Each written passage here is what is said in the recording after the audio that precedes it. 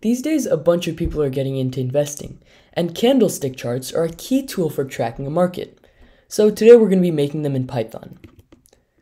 So as part of today's agenda, first of all, I'll briefly talk about what candlestick charts actually are and how people use them in the real world. Then I'll show you guys the type of API data that we're going to be getting in order to make the candlestick charts. Then in the demo, I'm going to first of all get the crypto data from the API, make a simple candlestick chart in Python, and then make some customizations because we always want to make it look good. Alright, so first of all, what is a candlestick chart? Well, essentially, a candlestick chart is a really easy way to read how stock prices have changed over a period of time. So they look something like this or this in many different websites. So each little line here, it's called a candlestick, and most of the time, each candle represents one day, although you could change that. They're widely used in technical analysis to visualize price movements over a given period of time, just to see how the stock market or crypto market is behaving. Now, they provide valuable insights into market sentiment, trends, and potential reversals. A candlestick is formed by 4 key elements: the open, close, high, and low prices. So here's what the body of a candlestick looks like. So this is like the whole chart, but each little candle or each day is represented by one candlestick. And this actually means something. So first of all, the rectangle part, or the green part, that's called the body of the candlestick. And that's represented by the open price, which is the top part, and the close price, which is the bottom part. So this would be the price of whenever the market opens, and this would be the price of whenever the market closes. Then these little thin lines extending from them, those are called the candle wicks, and they're represented by the high price and the low price. So in the day, the highest price that it ever went to would be the top of the wick, and then the lowest price that it ever went to would be the bottom of the wick. So yeah, that's each candle. And then when you put a bunch of candles together for a bunch of different time periods, then it'll make something like a candlestick chart. And you can really see whenever it's green, that means it increased, and whenever it's red, that means it decreased. So you can really see a bunch of different things from these candles. By examining the color, size, and position of these candlesticks, traders can gain insights into the market's behavior and make a bunch of decisions based on that. And many people do use these. Alright, so now how are we going to make them? Well, in order to make these kind of candlestick charts in Python, you're going to need to have some data. And now today we're going to be using Yahoo Finance API. So APIs, or application programming interfaces, allow developers to get data and functionalities of other platforms or services. Now this one, the Yahoo Finance API, provides a wealth of financial data, including stock prices, historical data, and company information. In this case, we're going to be using the historical data in order to make our candlestick charts. Yeah, so now that you know a basic introduction of what candlestick charts are and the API we're getting the data from, let's actually get to coding these in Python so that we can create our own candlestick charts.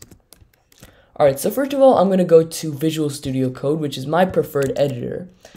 But you can really use any sort of code editor. And here I have a file called candlestickchart.py. This is where I'm going to be coding my Python file. Alright, so step 1, first of all, we have to import all of our required libraries, such as the API data and also Plotly, which is the library that we're going to be using in order to create the candlestick charts. So first of all, let me import our API data. Here I'm importing Yahoo Finance, and then I'm just going to import it as YF so that I don't have to type it out each time. Then I'm going to import Plotly, which is our required library for making the charts. So here I'm just importing this graph objects because we don't need all of the stuff from Plotly's library. All we need is the graphing part. And I'm going to import it as Go so that I don't have to keep on saying graph objs. Alright, so now that we've imported our modules, we can use all of the functionalities from them into our code. So here the first thing I'm going to do is fetch the crypto data using Yahoo Finance. So I'm going to make a variable called crypto_data, and for the value, I want to download the data from YF, or Yahoo Finance. So I'm going to say YF, that's what we imported, .download, which is a function that will download some data. And then in this case, we can really use any crypto we want. In this case, I'm going to use Bitcoin, and then we want to use the US dollars version. So Bitcoin USD, and then we need to get the start date and the end date. So in this case, let me do maybe like just 2023. Let's do start equals, and then 2023. You have to put it in this format. So year, month, and then day. So 2023 01-01. So this will get January 1st, 2023. And then for the end date, I'm going to do 2023 06 and then 01. So let's just do till the start of June. So here, that gets most of this year, what we've covered so far, and it'll download all of that data into this crypto data variable. Now that we have the crypto data, let's create a candlestick chart based on this. So most of the times when you're using Plotly, or whenever you're making a graph, you call it fig for figure. So I'm going to say fig equals go. Go is what we've imported as Plotly. So go dot, and then I'm going to create a figure, which in this case would be our candlestick chart. And then we need to provide a bunch of parameters. So here as the data, I'm going to say go.candlestick, because go is our Plotly and we want to make a candlestick chart. And then since that's a function, we need to provide all of these parameters. So just like we talked about earlier when I was talking about the parts of a candlestick, it had open, high, low, and close. Now we need to provide all of those for our candlestick chart as well. But first of all, for the X, that's just the data. We need crypto data, which is our variable, dot index. And then for the open, we need to index that out of our crypto data, because our crypto data contains a bunch of columns, such as open, high, low, close, all of that. So I'm going to say, so for the open, I'm going to say crypto data with an index of open. And then I'm going to copy this for the rest of them because they're kind of like that as well. For the high, again, we need crypto data with an index of high. And then I'll just do the same for the other ones. All right, so there we go. Now we've created a very simple candlestick chart. Which will just show the basic data that we have. Now, if I ran this, it would create the chart, but it wouldn't display it. So how we can display it is by saying fig, which is our figure, dot show. And then now it should display our candlestick chart.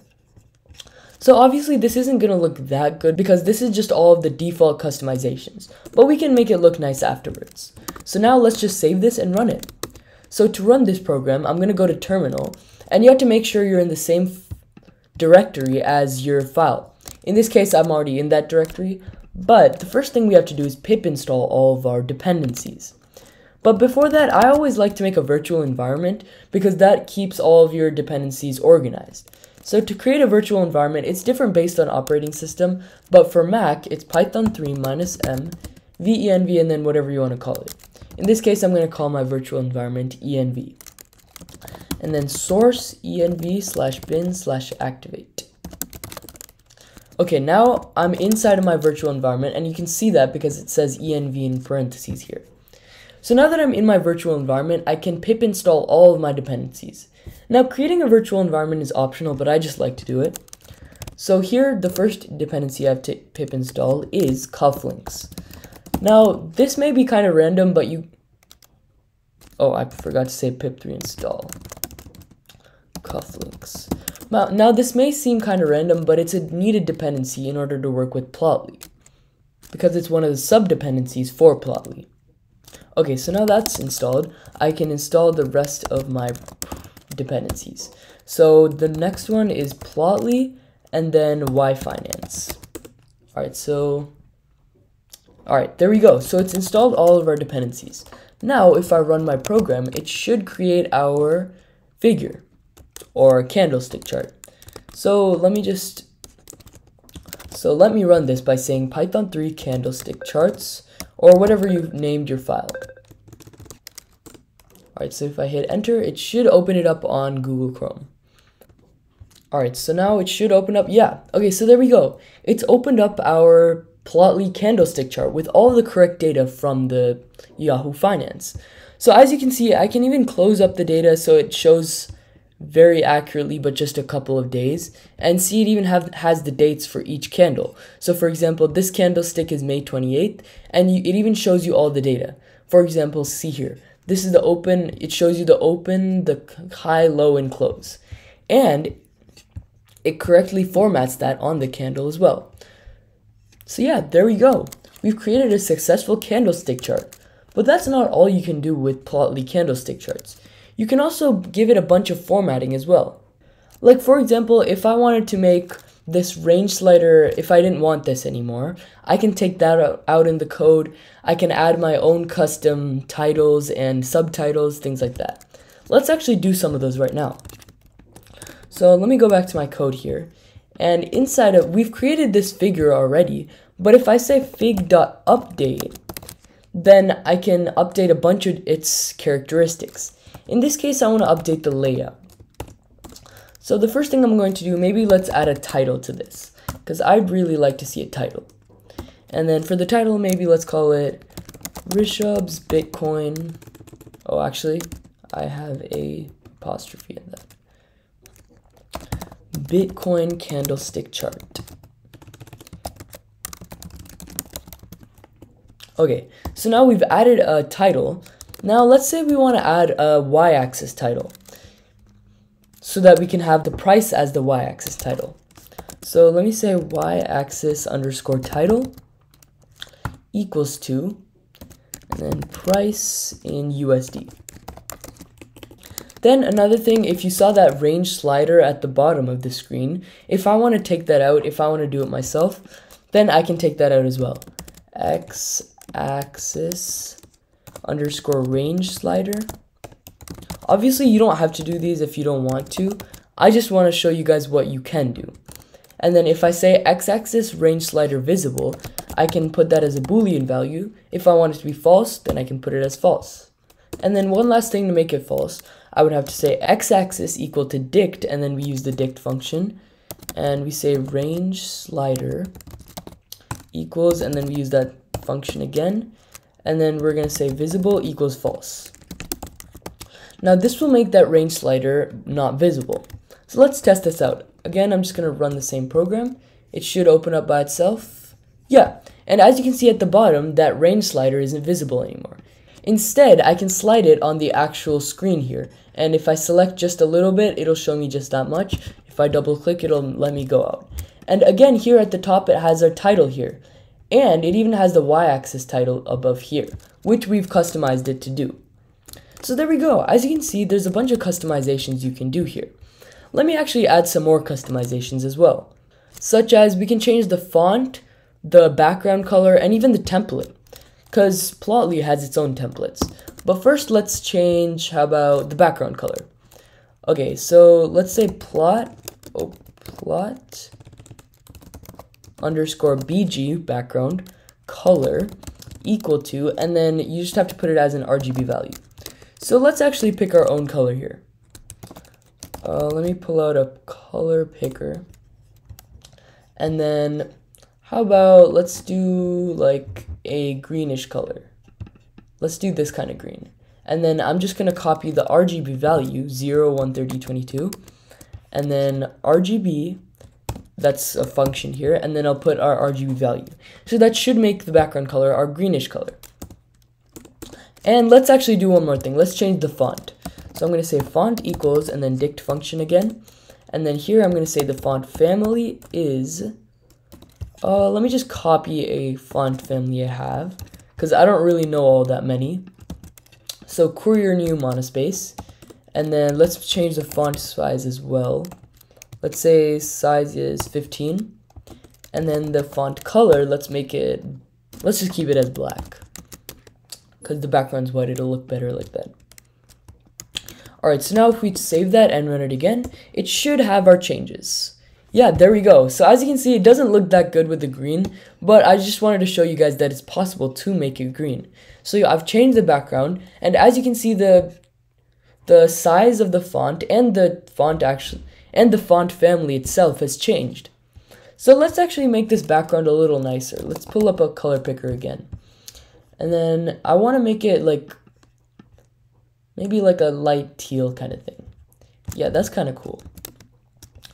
And then let's go back here, change the RGB value, and then save it, run it again. And now it should change. Yeah, okay, so there we go. So as you can see, you can change the font. So as you can see, you can change the background color, the font size, font family, all those kind of things. Now let's say we wanted to use one of Plotly's templates itself. I'm going to take out this plot BG color, and then instead I can use one of Plotly's pre-made templates, which will change all of these things. So I'm going to say template equals to, and then Plotly underscore dark. That will make it like a dark kind of theme. And then let's save that, run it, and yeah, there we go. So as you can see, it's filled up most of the screen here. There's the title, it's actually still there, but it's black, so we can actually change that. Let's do that. So instead of color for the font, we're gonna make the color white here. So this will change the text color to be white so that we can see it in the dark theme. Personally, I really like this dark theme. It looks really cool. So let's run it again, and there we go. Now you can see all the text because it's white in color. And all the other functionalities are still the same. You can still zoom in, double click to zoom back out, all of those stuff. So yeah, there we go. There's a bunch of customizations you can do to make your candlestick chart look as good as it can. And let me remind you guys one more time that this data, it's coming straight from Yahoo Finance, meaning that all this data is real. Like for example, March 12th, 2023, this was the real price of Bitcoin. And you can do it for any other cryptocurrency. Actually, let's change that right now. Let's try to do ETH. So let's save that. I've just changed the download inside of the crypto data to Ethereum in US dollars, so that, and then the same dates. So now it should change the data a little bit. Let's save that, run it. And as you can see, yeah, the data has changed. This is the Bitcoin one, and this is the Ethereum one. So yeah, there we go. We've successfully created candlestick charts in Python, getting real data and displaying it in a nice UI. I'm really getting more and more into crypto these days, and I really like making these cryptocurrency type of videos. So if you'd like to see more crypto videos, stay tuned for more. Thanks very much for watching. If y'all had any doubts, please comment down below. I'd love to help you out if you're stuck with any sort of candlestick charts questions or issues. Please like, subscribe, all that jazz. Until then, you can learn anything.